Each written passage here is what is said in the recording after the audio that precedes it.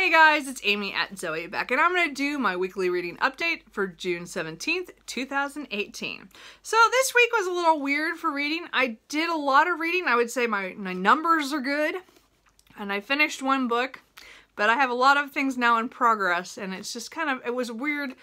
It was weird because I knew that when I got this book on Tuesday, I was going to just stop reading whatever I was reading and read that. So... which happened, but I knew that. So, but it's funny how I always have this aftermath of partial books. So, and again, you have to understand that most of the time I read a book, one book at a time. Like, I do not read two books at a time very often. I do try that every once in a while with a nonfiction and a fiction. It doesn't always work for me. Like, I'll do it for a little bit and then I can't. I usually just focus on one book, and that's the book I carry around with me until it's done. So, so last week I knew that on Tuesday I was getting this book on the Kindle. So I was like on Sunday, I'm like, okay, I'm going to finish this book today. And I had quite a bit of left of it, but I really wanted to finish it, but I have a problem. So The Song of Achilles by Madeline Miller is the book that I am in the middle of. I read quite a bit of it on Sunday, and I got to page 330.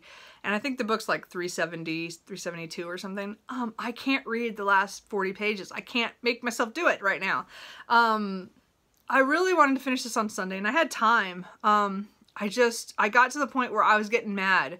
And again, this is a retelling of the Iliad with Achilles and Patroclus, and they're growing up, and then going to the Trojan War. And I really loved I would say the beginning and the middle I really enjoyed. I really got into this. Within pages I was totally, Patroclus was one of my favorite characters. Like, I just love him. And so I really enjoyed it up until, I would say, about 330. Actually, I'd say 20 pages before that, I started to not like the decisions made. And I know that's part of the Iliad. Like, it's not...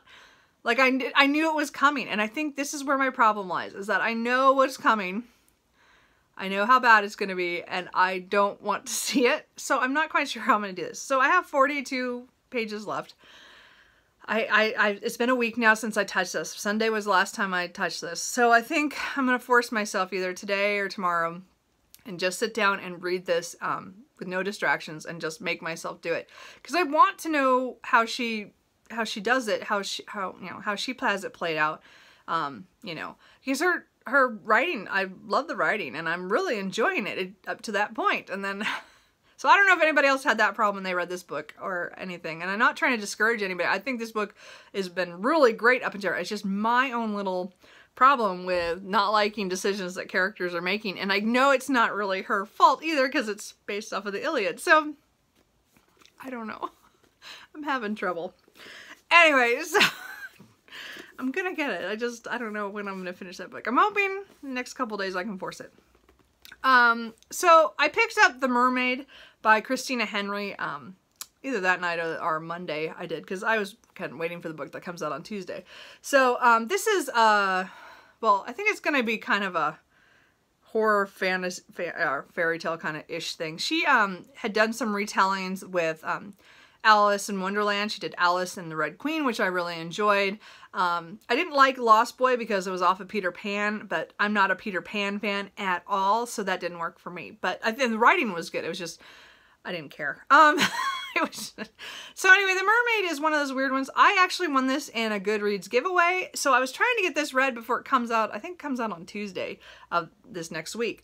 And I'm probably not going to make it now at this point, because I started it, but I haven't had, I got distracted with the new book that came in, and I just haven't got back to it. So I'm hoping to still pick this up in the next couple weeks just to finish it out, or give it a better shot. I only got about 35 pages in. So far, as I said, the beginning was really good. It was more like fairy tale-like, because it was talking about the mermaid and how she came to land. And I really liked that part. And then the next section starts, and it's about P.T. Barnum, and I knew that was coming because it's about the description about P.T. Barnum and the mermaid. But I'm like, oh, I don't know. So I'm not sure about this one. So anyway, I will probably try to get to this, because again, I did get it in a giveaway, and I'd really like to write a review on it. I don't do a whole lot of that online, but I figured since I got a free copy, I should do that. And I wanted to buy it anyway because I really enjoyed you know, the Red Queen and Alice. I really loved Alice. Alice, one of my favorite books. So then on Tuesday, I got the book that I was waiting for, which was Ocean Light by Nalini Singh. So this is book 17 in the Side Changing series, or book 2 in the Side Changing Trinity. I cannot say that today. Trinity. Trinity. I don't know. I can't see it today. Sorry, guys. This is, or, you know, so it's in the second arc of the stories. So this has to do with, again, it's a paranormal romance series, one of my favorites, that has to do with changelings and psychic people and, oh, I just lost it. What was the other thing? Oh, and humans. So, I like this because that did a lot with the humans, which was not always what, you know, we don't get as much on that. So it's really cool to get their side.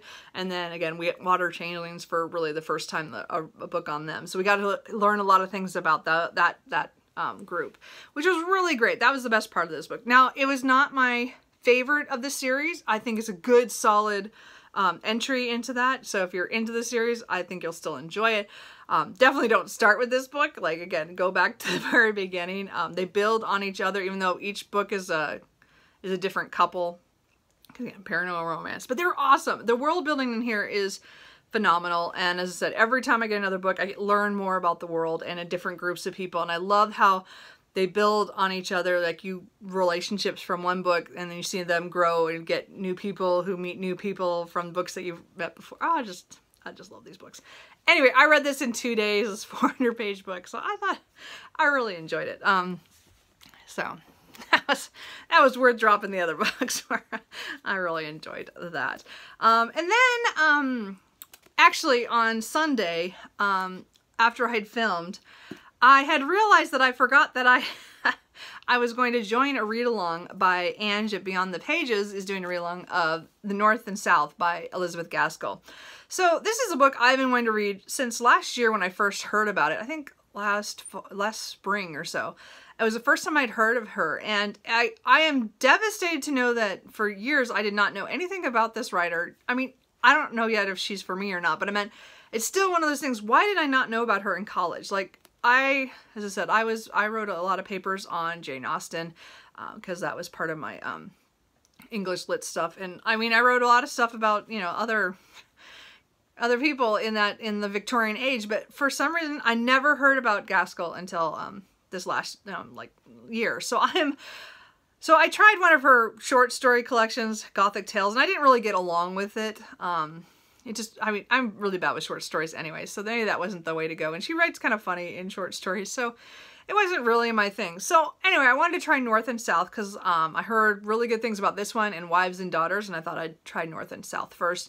I did buy a couple of her other books, her older books that come before this, but I thought I'd pick up this one while the read-along was going along just to try it. So I did read a couple chapters on Sunday and then a chapter on Monday, and then I didn't touch it while I was reading Ocean Light. So Thursday I decided to make this my primary book to try to catch up. I did tab it all out for, you know, the read-along, and I'm just not really good with keeping to a couple chapters when I'm into a book. But right now I'm actually the opposite. I'm behind because the last couple days at work were really long, and I did not come home. I didn't read much. I came home and I did not read. And yesterday I was really kind of busy and I didn't read either. So today I'm going to try to catch up on the pages that I need to do at least for the read along. So at least I'm kind of up to that. I'm not sure because I think I need to read at least 50 pages. Because I'm at page 70, and I think I need to be around 130 or 150. I can't remember because I'm that far behind. Anyway, but I want to catch up, and then I'll decide if I'm going to continue with this book, or if I'm going to read it just straight. Because I am, as I said, I mostly read books. I read one book at a time, and I read from, start to end or start to DNF. So again, this week is kind of weird because I have a lot of books that are partial, and haven't done that in a while. So I'm not sure if I'm going to read along and do the chapters, a couple chapters every day after I catch up, or I'm just going to keep reading. It matters how I feel after I read those 50 pages. At page 70, I'm really enjoying it, but I'm still not to the point where I'm compelled, like, I need to pick it up and find out what happens. I'm still like, oh, okay, this is fun. And, oh, anyway, the story for this is, again, a woman and her family moved from the south to the north when her dad decides to change vocations. And they're going from a, very rural kind of area to industrial town, and how that changes. And I think there's going to be a lot of social commentary in here for industrial revolution kind of stuff and during that period, and how people deal with that. And I don't know enough about it. I hear, as I said, I really want to read this. I just have not, put myself to do it at this point. So anyway, so I'm probably going to, if today, catch up on my reading, if not, continue on. And we'll see how that goes. So if I decide to just read this after I catch up, just go back to reading the 2 chapters to 3 chapters that we have to do per day. I just don't know if I'm going to do that. I'm probably going to read it straight through. I'm going to say probably most often. If not, I had like all my library books come in.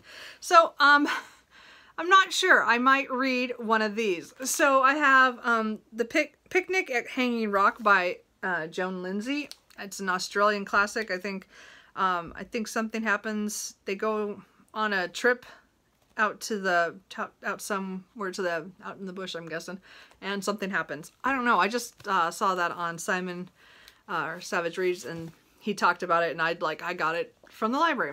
I also got one of the is it Phil Fisher Mysteries? Cocaine Blues by Carrie Greenwood. So I've seen this, other people reading this, and I thought it was a mystery, so I'd try that out. I don't know. I haven't watched the Miss Fisher's Mysteries at all. I don't know. I also picked up Red Clocks by, is it Leni Zumas? Anyway, so I don't know. This is, again, the dystopian one it talks about if some laws were passed that there is no abortion and and the child has rights when it's conceived, I think, or something. And I don't know. So I've heard good and bad things about this. Mostly good. So it just matters how I feel about it. I don't have it for very much longer. It was one of the 14 days check renewals. So I have to either pick that up right away or it's not going to happen. And then I picked up Down a Dark Hallway by Louise Duncan. And I saw that they're making a movie out of this. And this is one of the... I read Louise Duncan when I was a teenager. I read a lot of horror at that time. I was very much into it. I mean, I have, well, my Stephen King's, my Brian Lumley's, my, Dean Koontz. And then I read a lot of Christopher Pike and Louise Duncan and, there's somebody else, I'm just, R.L. Stine and stuff like that. So, I read a lot of her books. One of my favorite ones is Ransom. And I don't have that copy anymore. And I thought I'd kept a few of my childhood favorite books, and that was one of them. And I think I finally got rid of it after many, many years. Or it's somewhere. Oh, no, I still have it. I do still have it. Ah! Anyway, sorry. I just looked down and it's there.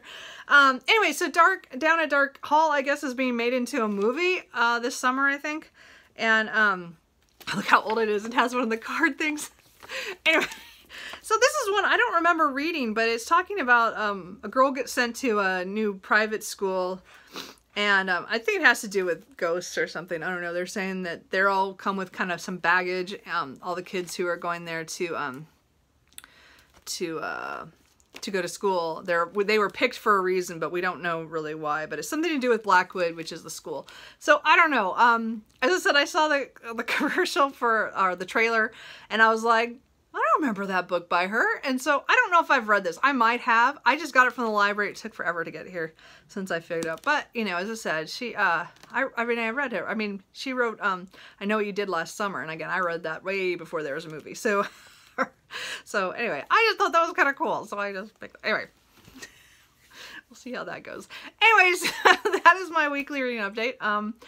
I don't know what I'm going to do about Song of Achilles, and we'll see how I do with North and South, but I have all these library books that just came in. Like, they all come in at the same time. This is how it always happens, which is why I try to curb myself, which I don't do very good at, because I love getting books from the library. So, we'll see what I read. I'm not sure what's going to happen this week, so I guess we'll find out. So, anyway, what are you guys reading? Anything good? Any of these that I need to focus on a little bit more? Let me know. Bye!